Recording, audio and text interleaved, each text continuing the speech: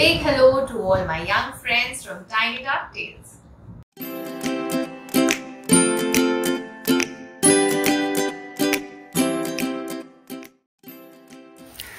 I'm back with another well-loved fairy tale.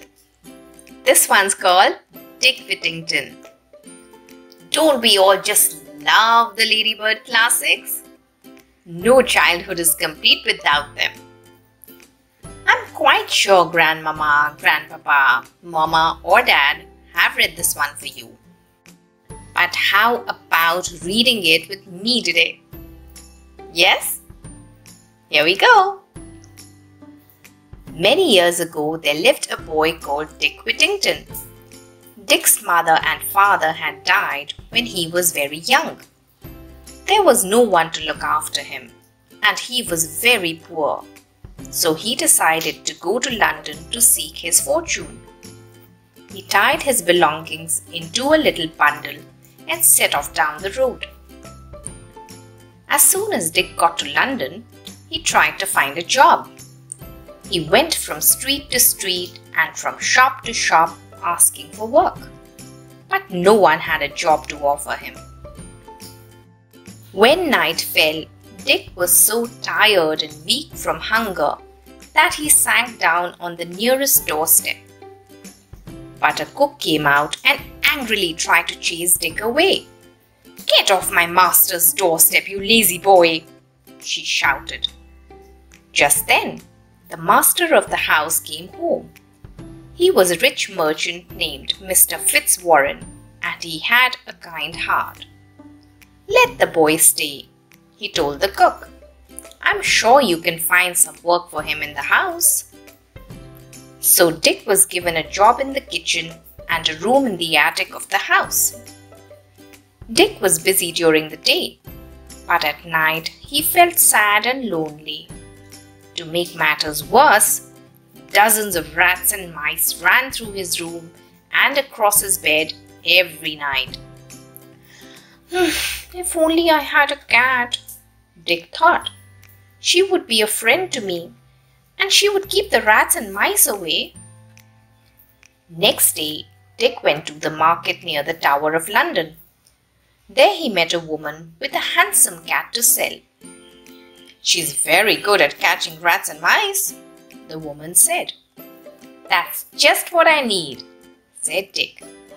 He bought the cat for a penny, all the money he had in the world.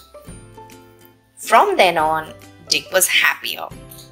He loved his cat, and every night she chased the rats and mice away from his bed.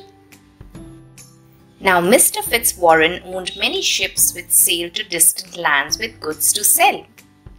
Whenever a ship sailed, Mr. Fitzwarren let everyone in the house give the captain something to sell. That way, everyone could earn some extra money.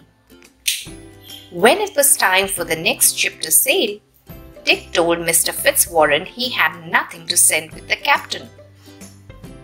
"Why don't you send your cat?" asked Alice, Mr. Fitzwarren's daughter. Dick did not want to lose his cat, but he was fond of Alice and wanted to please her, so he agreed. Dick missed his cat, and soon the rats and mice were tormenting him again. He was so unhappy, he decided to run away. As Dick left London, he heard the bells of Bow Church ringing. They seemed to be singing, "Turn again, Whittington, Lord Mayor of London. Turn again, Whittington, thrice Mayor of London." "The bells are calling me back," thought Dick in amazement. Quickly he returned to Mr. Fitzwarren's house. Meanwhile, Mr. Fitzwarren's ship had arrived in a far-off country. The king and queen were holding a banquet in the captain's honor. The servants carried in trays and platters of delicious food. But before anyone could take a bite, hundreds of rats swarmed into the room. The captain knew just what to do. He rushed back to the ship and fetched Dick's cat. The cat leapt out of his arms and went straight for the rats. Those she didn't kill fled in terror. "What a marvelous creature!"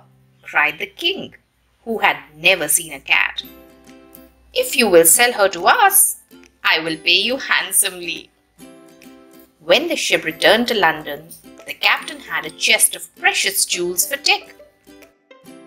"You are very rich now, Dick, my boy," said Mr. Fitzwarren. "Your cat has made your fortune." Dick could hardly believe his good luck. Before he left Mr. Fitzwarren's house, he asked Alice to marry him, and she joyfully agreed. Dick and Alice lived happily together, and some years later, Dick became Lord Mayor of London. Indeed, he was Lord Mayor of London 3 times. So the Bow Bells had been right when they had said to him, "Turn again, Whittington, Lord Mayor of London. Turn again, Whittington, thrice Mayor of London." Wow! It gets better every time I read it. Did you also have fun? Yes? That's great. Now how about reading it again? But this time, you're going to read it all by yourself. Go for it! From Tiny Tot Tales, till next time, doodles everyone!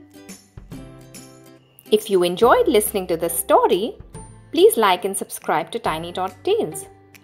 If you have any story requests, please send an audio or a visual clip to our email given in the description below.